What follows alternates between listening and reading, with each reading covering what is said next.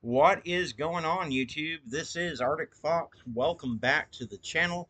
Today we are covering the missing persons case of 3-year-old Emberlee Sinon, who is missing out of Bristol, Connecticut. Police have issued a silver alert for the missing 3-year-old.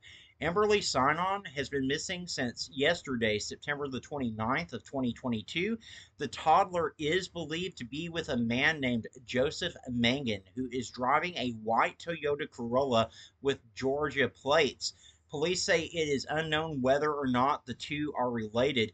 Emberlee was last seen wearing a purple pajama top with a dog emblem and white pajama bottoms. She has blonde hair and brown eyes, according to officials.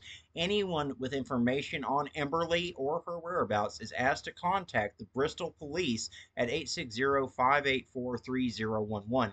Now, guys, I don't know why it's a silver alert and not an amber alert. We do have a person of interest and a vehicle of interest, so I'm not quite certain why it's a silver alert and not an amber alert. We do know that this child has been missing for going on 24 hours at this point, and we need to find her as quickly as possible. We all know that the first 24 to 48 hours are the most critical in any missing persons case, and this child may well have been abducted by a stranger. So, what we need to do is we need to get her face out there as quickly as possible. Give the video a like. It does help more people to see Emberlee's face, and the more people that see her, the better the chances are that we can bring her home safe. Also, if you're not subscribed to the channel yet, consider clicking that red subscribe button. It certainly helps the channel out, and if you ring that notification bell, you'll always be alerted when I post another missing persons video.